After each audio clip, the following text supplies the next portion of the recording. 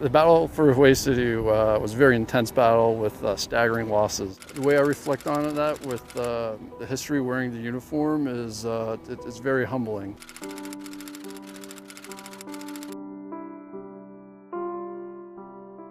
I think in Hue in particular, I mean, air support was critical in many ways, but obviously to the Marine on the ground, knowing that you have aircraft overhead that are there to support you, not just for close air support, but knowing that their brothers in arms on the aviation side are overhead waiting to support them in any way they can.